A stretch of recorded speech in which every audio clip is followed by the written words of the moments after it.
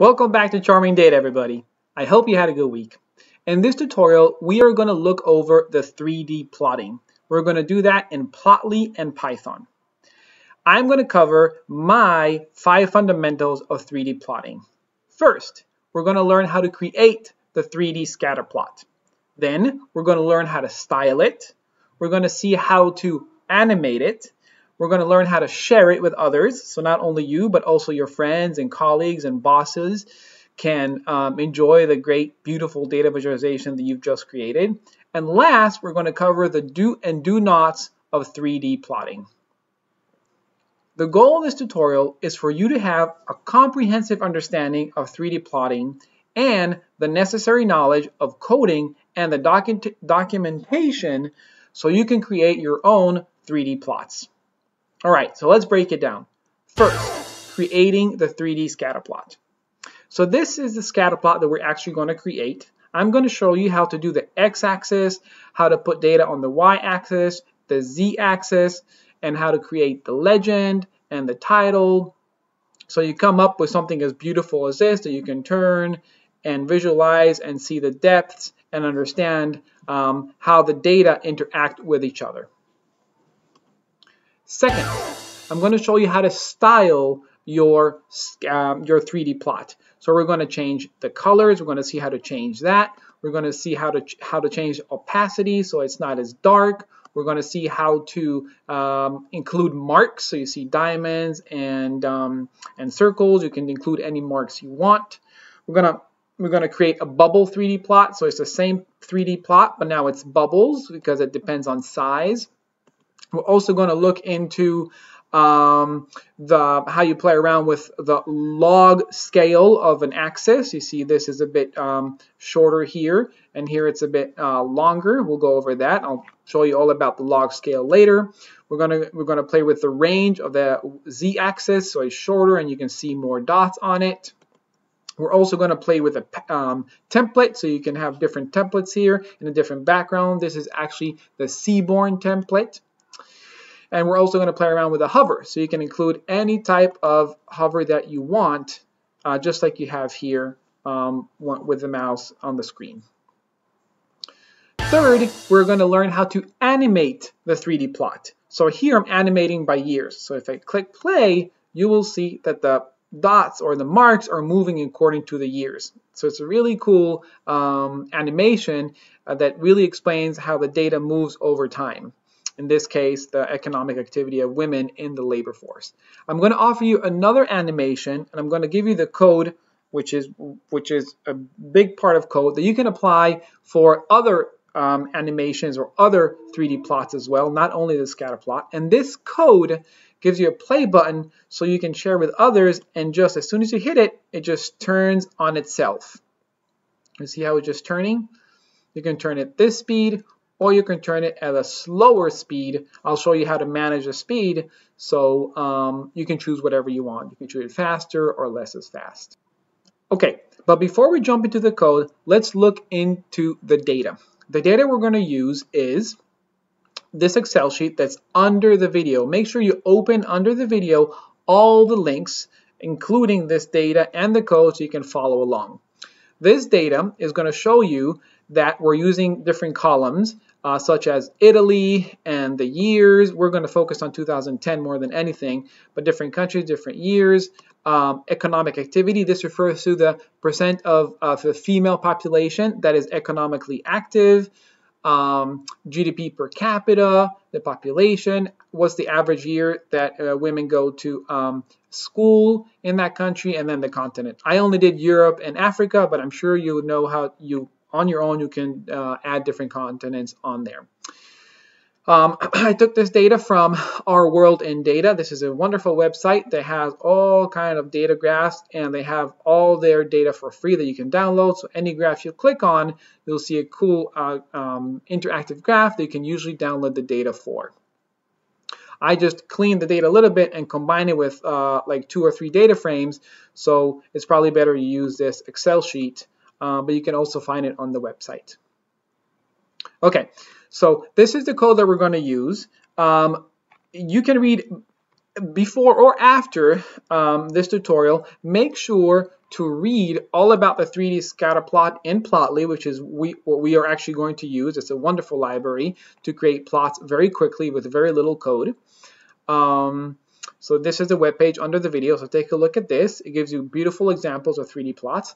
And specifically, if you want to go over the parameters that we're going to use, all these parameters in Plotly Express, Scatter 3D, make sure you open this up as well so you can review all these parameters. We're going to use most of them, but not all of them. So definitely take the opportunity, take the time to read over some of these so you have a better understanding of what they're used for. Okay. So let's get back right into the code, and you'll see how we're going to create that first 3D scatter plot with, I think, like 20 lines of code. That's it. Okay, so the first thing you want to do, you want to import these libraries. Pandas, hopefully you know by now what Pandas is, but if you don't, just pip install Pandas. Very easy. It's like Excel on steroids. Then you want to import Plotly Express as PX. If you don't have it, just pip install Plotly, because Plotly Express comes with in Plotly. I'm using version 4.7, so you can just say pip install. I think you do pip install equals 4.7.0. But just go on the Plotly website and they'll tell you how to do that. Very, very easy. And then I'm going to do this so I can actually call the image. And these libraries I'm going to use later for the animation. I'm also going to use this later for the animation where it just spins around. So we'll talk about this later. So the first thing I'm going to do, I'm going to use the Excel sheet and import it into a Pandas data frame. This is the female labor cleaned Excel sheet.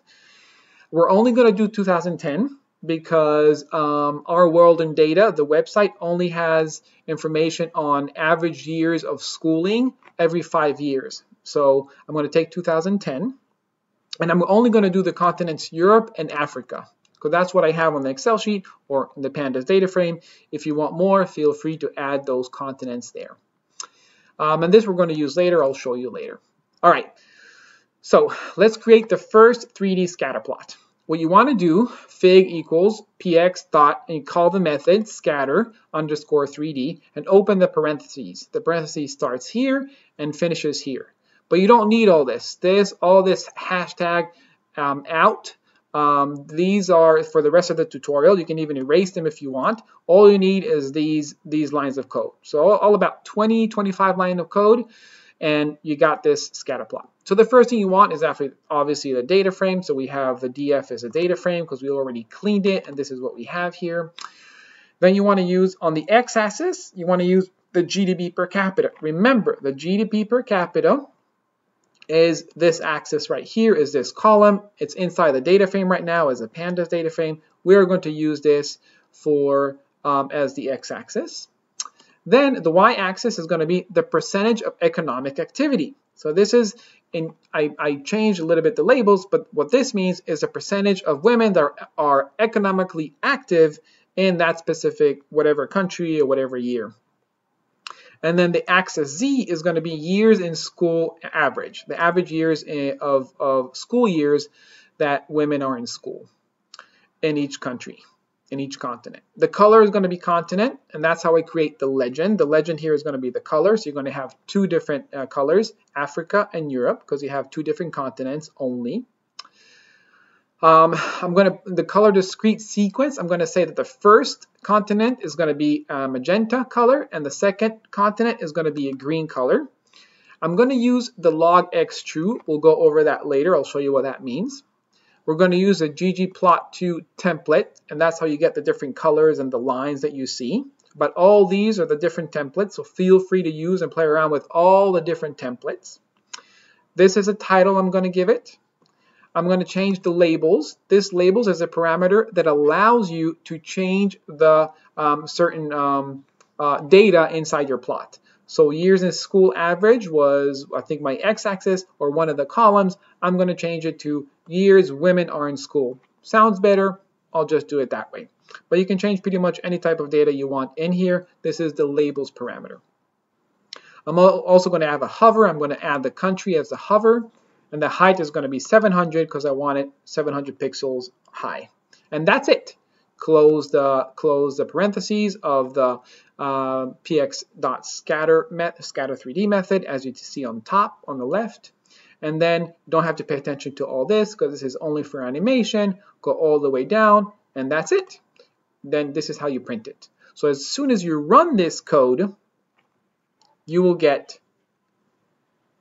where is it? This. As soon as you run this code, you will get this. We have just created the 3D scatter plot within several lines of code. That's it.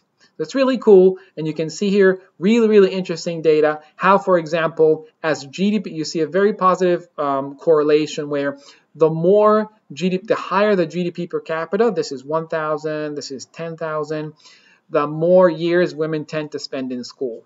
All right, for both Africa and Europe seems to have the same kind of correlation, a positive correlation. It's not necessarily like that with all the data. For example, here we see that economic activity for African countries, the green countries, they are anywhere from 80 all the way to 30, but years women are in school, it's pretty much the same. It doesn't really change. It's around anywhere from 2 years to about 6 years, and there is no positive or negative correlation. There is no angle. It doesn't really matter what kind of economic percent of the population is economically active. It doesn't really affect the years of women are in school. So you can play around with it when you shift it, when you turn it around. It will reveal very interesting information. That's why I really love the 3D scatter plot. All right, now let's look how we style our 3D plot. The first thing we're going to do is we're going to learn how to change the color. So here I'm going to choose Africa is going to be yellow and Europe is going to be black. To do that, just go in here and go all the way up, and you'll see that to change the color, all you have to do is hashtag this back in, and you'll see color discrete map. This is one of the parameters. If you want to read more about it, don't forget to open the link below right here, and you'll see, just do Control F, color discrete. You'll see color discrete map is right here, and it'll tell you all about how it is, how it's a dictionary with strings and keys and values. So this is exactly what we did here. We put the first key is going to be the continent, because that's the continent is part of the color, is part of the legend, and then you choose the color. I want it black, and then Africa is going to be yellow, and that is how we got the different colors. The next chart you will see is the opacity. So if you want to change the opacity goes anywhere between 0 and 1. 0.3, which is not very dark, it's actually pretty light, will give you this. You see? A light color opacity, so you can pretty much see through them. All right? The next thing we're going to create is marks. So you see how these are different marks? You have the diamond and you have the circle. We created this by, let's go back here, let's hashtag this out, let's hashtag the color out, and it's by symbol. To create the marks, the different symbols, you do this. So we're going to say that the year column is going to represent different symbols, or the symbols are going to represent the year. And we're going to say, well, let's start with this. This is just the year column. Now, I have only 2010, so it doesn't make any sense. This won't mean anything. So what I should do is I should add 2005 to this. Let's add 2005 right here. And this is how you get 2005, 2010. And the symbol here is based on year. Now, this is how you will get this chart. You see how you have 2005 and 2010 for the different symbols. All right, there's a lot of data on here, so be careful with combining symbols and color on the same 3D plot. Now, another thing you can do is this. You can actually change the different symbols on the marks so they're not by default what Plotly chooses, which is diamonds. You can say I want them to be crosses and boxes. To do that, you use the symbol map parameter. So make sure to keep the symbol on there, and you active. Make sure to hashtag this back in, and make sure to say I want 2005 to be a square open symbol, and I want 2010 to be symbol number 3. Plotly symbol webpage has all these values for each symbol, so it can tell you what 3 means, what 10 means, what 11 means. I'll add that below the video so you can see all those symbols and the mapping, and you can choose any symbol you want. All right, the next thing we're going to do, we're going to hashtag this out, and we're going to focus on size. So maybe I want to create something like this. Maybe I want to create a bubble 3D plot. So a bubble 3D plot is just playing around with the size of the marks, or the markers, sorry. In this case, I'm going to have the size be the population. So the bigger dots have a bigger population. You see here the population is 0. Well, I have to change the hover here, but you see 0.4 just times a million. That's, I think, how much is it? 100 million did I do? I got to change that hover over there. I'm sorry I didn't do that for here. I forgot. But this resize population, I'm resizing it right here, and I'm dividing it, I think, by 10 million or 100 million. Just because I didn't want the bubbles to be too big, so I just divided it. And now, after dividing it, it actually plots. So the bigger ones are obviously Egypt has a bigger population than a small country such as Swaziland, that's somewhere in South Africa, in between, kind of a cool country, and Benin, that are very small. And then the bigger ones are obviously Tanzania and Kenya, and in Europe, Italy is a very big country, and so on and so on. Later on, I'm going to show you how to play around with the hover data. So you will see, instead of seeing 0.8 resize population, you'll see the 82 million something instead of this. Okay, so we played around with the size by doing size parameter and the size max. I want the size maximum to be 50 because now that I divided them by 10 or 100 million, the sizes range anywhere from 0 to, I don't know, 40 something. So I want it to be max 50. You can have it max 100 million, but then it's going to be too big. That's why you have to play around with it and resize it a little bit. All right. Or not use population. Maybe use something else for resizing for the bubble chart. So let's hashtag this out. The next thing we're going to learn, let's take out 2005 before we forget. All right. So the next thing we're going to see is how to play around with the log scale of any axis. So take a look at this. Look at this log scale. This is not a log scale. Take a look at this axis, the GDP per capita. It goes anywhere from 0 to 100,000 in increments of 20,000, right? But when you see this, everything is like grouped together. It's really hard to see the African countries, where they lie between 0 and 20. Is this higher? Is this lower? You don't really know. So if you log scale this axis, the GDP per capita, you will get this. Log scaling GDP per capita. Now you see that it starts from 0 or 700 and it goes all the way up to 10,000 and then it jumps like to 100,000. So now you can see the dots of each country in Africa a lot clearer and a lot better where they stand on GDP capita compared to something like this. So to do that, all you have to do is see where the GDP capita axis is. It's on the x-axis, and then you just do log x true. So you're doing a log scale on that axis. You can also do a log scale on the y-axis and on the z-axis. So it depends which one you want to use. Okay, the next thing we're going to see is range. If you want, for example, let's see this. You can also play around with the range of the axis. So look at this. Here, the European countries are in the years women are in school anywhere from like 9.5 or 10 to 12. But they're so up there at the very top that it's hard to see which one is where. So if you want to have a better understanding, you can actually change the range of this axis. Now this axis, let's see where it is. The years women are in school is a z-axis. So just go to range z and then put the list where you want it to start and where you want it to end. So we did 9 to 13. And if you do that, you will get this.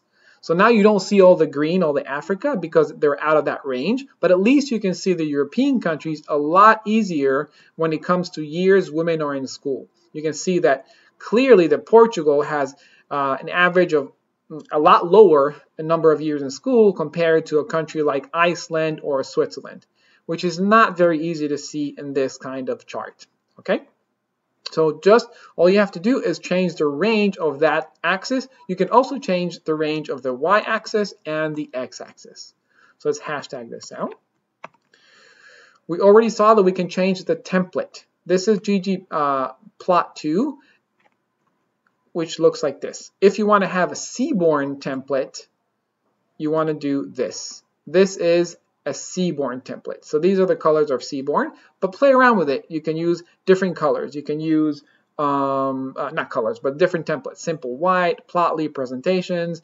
These are all the templates that are in there. I never tried none. Maybe it's completely white, or maybe just nothing there. It all disappears. But if you find it interesting, please comment below and let me know.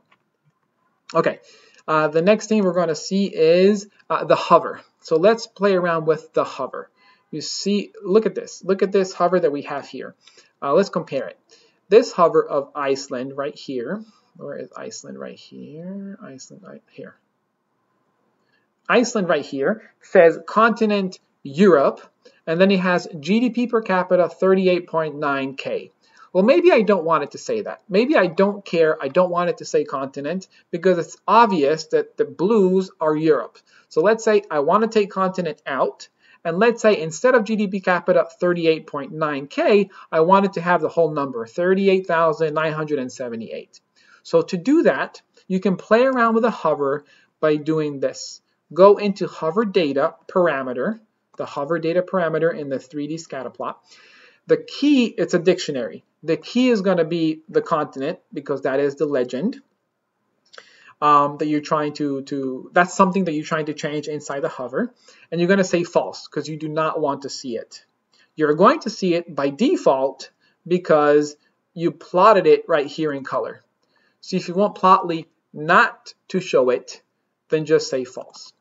GDP per capita is another thing you're going to see in another piece of data you're going to see in the hover by default because it's one of the axes. So it's going to show you.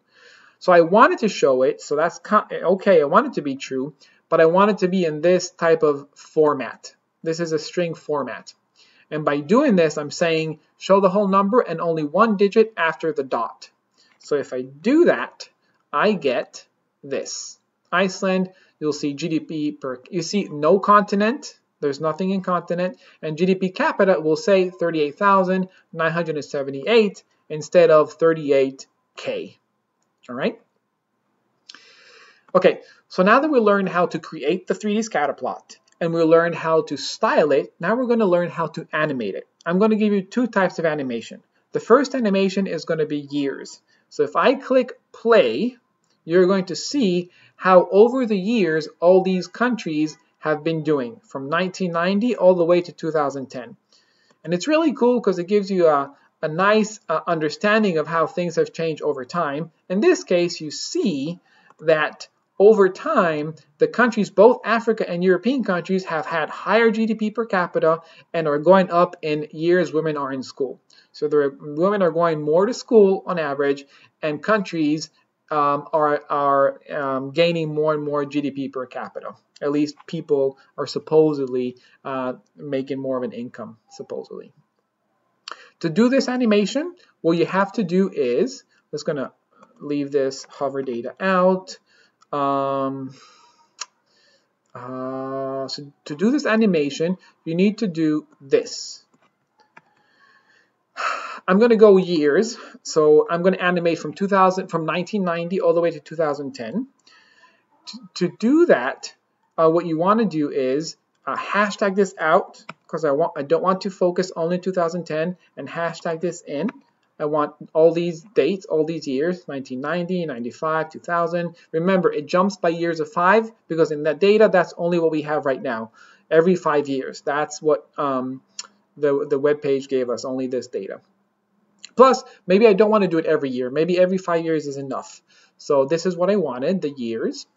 And then So the animation frame is going to be year because that's going to be the play button. It's going to animate years. And then you want to make sure to set the ranges. We went over this ranges right here above, right? Range Z is how you can set the range. You want to make sure to hashtag this out so you don't have double range Z. You don't have it twice. And then set the ranges. If you do not set the ranges, it bounces around. Different years have different ranges. You want to make sure that you take the minimum year, like the country with the minimum data point to the maximum data point, and make sure that that's on the range. For example, let's look at the range Z. Range Z refers to years in school and average. So if we look at the plot, years in school, we know that in 1990 we have anywhere from, this looks to be the lowest, years in school, 0.47 years, to the highest is 11.5. But that may change. So we know now it's between 0 to 11.5. But that may change. Like in 2010, maybe the highest is somewhere around 12.7. So if you don't set the range from the lowest to the highest, it's going to be jumpy. So make sure that we know if the highest is 12.7 and the lowest is 0.5, just set it from 0 to 14, just so it's easier to see, or 0 to 15. Okay, so I did the same thing with range X, and I did the same thing with range Y. All right. So if you unhashtag these, oh my God, my cat is really hungry. He is killing me here. I'm going to have to feed him soon. Okay, so if you hashtag these you'll be able to create the animation frame. And we'll also have a police and fire truck. Our city is going crazy today. And don't forget to put these in there as well. Not only 2010. All right, let's hashtag these out because we are going to learn how to do another animation. Hashtag this out and hashtag this back out as well. All right, so now you're left with this. You're left with the height, hover name, template, log, just the basic data we had from the very beginning. Oh, bring back 2010. You need 2010 because you need some kind of year in there and not all the years.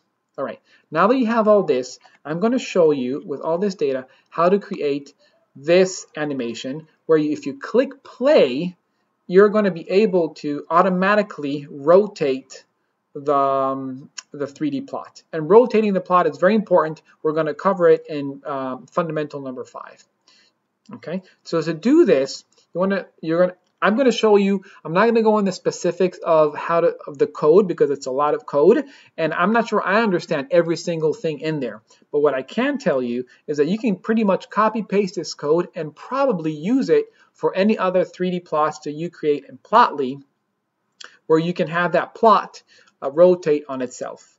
So make sure to use, we're going to create these objects, which are going to be the eye of the camera, the different angles, right here. And then we're going to go all the way down outside of the parentheses.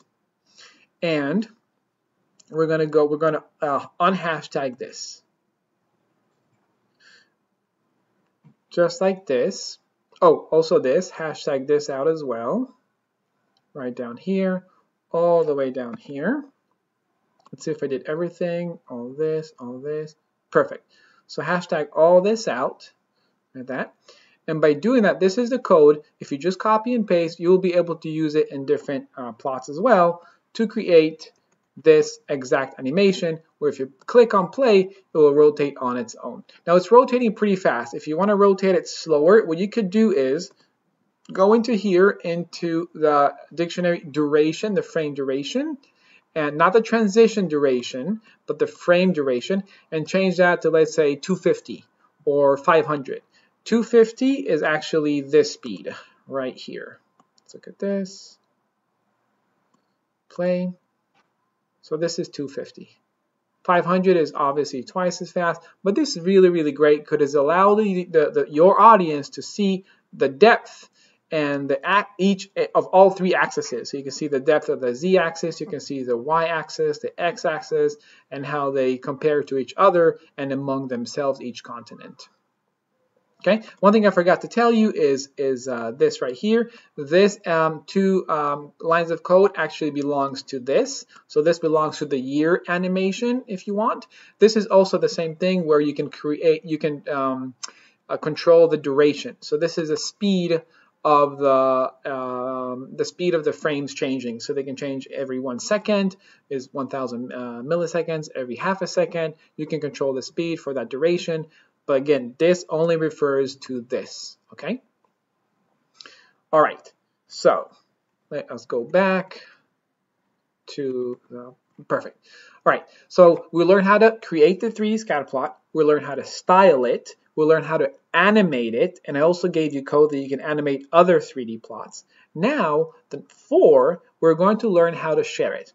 To share it, and you're going to create an HTML file just like this. So you see this HTML file that I just created in the code? When you have this HTML file, you can send it to your friends or your colleagues, and they can actually use it to open it on their browser. I'm going to open it, let's say, using, well, you can open it anywhere you want, Google or Microsoft. If you open it, you'll be able to see whichever figure you saved. So I think I saved this figure. So if I share this, this is something that if I sent you this, if I sent you this HTML file, you'll be able to see this and interact with it. You'll be able to do this, you'll be able to do that. You can also share the play button. I think I haven't tried this, but you can share this exactly. How do you do that? You just go into here. Let's say this is the last code that we created for the animation, the rotation animation. All you have to do, since everything is saved under the figure, just unhashtag this, and you'll say write HTML, and then call it whatever you want, .html, and that is how you create that file.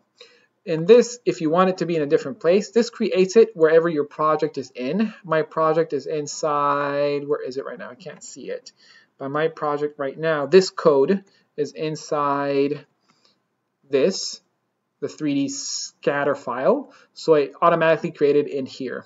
I moved it to additional, but it will automatically create it in here. If you want to move it somewhere else, just declare what path you want this in, and then just call it my3dplot.html. You can call it whatever you want. All right, so we learned also how to share. The last thing we're going to learn is how to, when to use and not use 3D plots. All right, let's see here.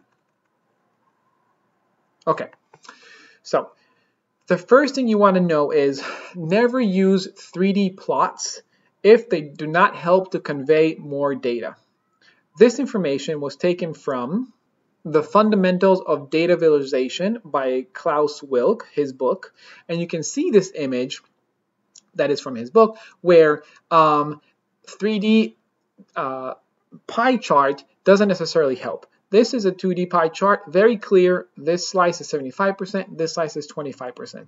But when you try and flip it and you add depth to it, then it's not necessarily clear because this is 75%, looks a lot bigger than this. So this looks very small, not like 25%, even smaller. So it's confusing if this didn't have the number in it.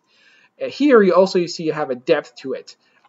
I, as a user, might say, well, what does this depth mean, this thickness here? Does it mean anything? Does it add more data? It doesn't. So when the data is not, when the 3D plot is not adding data to the user or your audience, then no need to use it.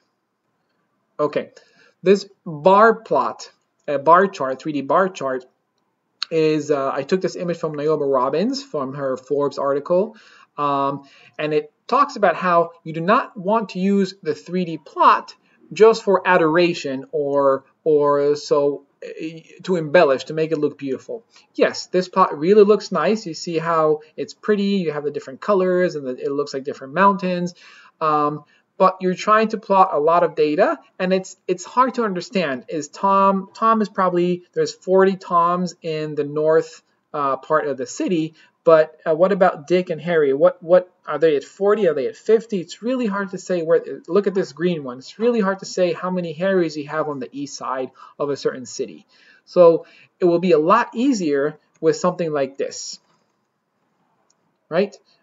Two-dimensional bar chart that's on 2 columns and 3 rows, and you can have a better understanding of how many Peters there on the north side or on the east side, and so on with all the other names.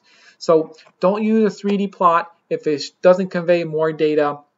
than a 2D plot, and don't use it if it just embellishes and makes it pretty, but it's just confusing.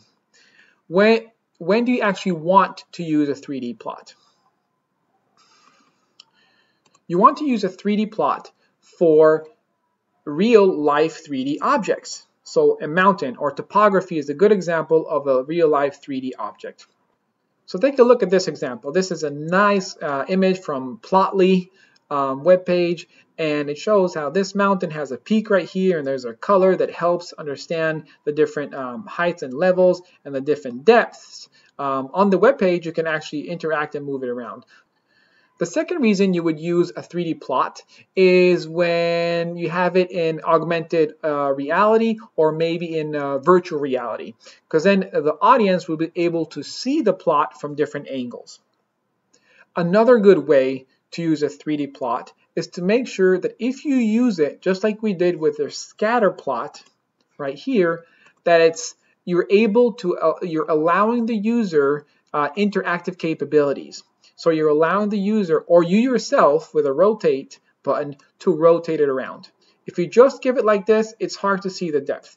But if you play around with it, if you move it for them, it's a lot easier to see how the points and the data are related to each other.